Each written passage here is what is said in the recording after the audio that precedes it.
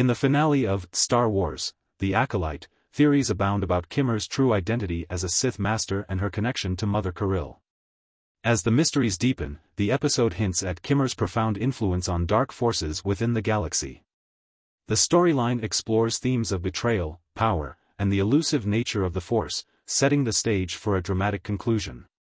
Join us as we delve into the revelations and implications of Qimir's role in shaping the future of Star Wars, promising a thrilling finale that will leave fans speculating until the next season.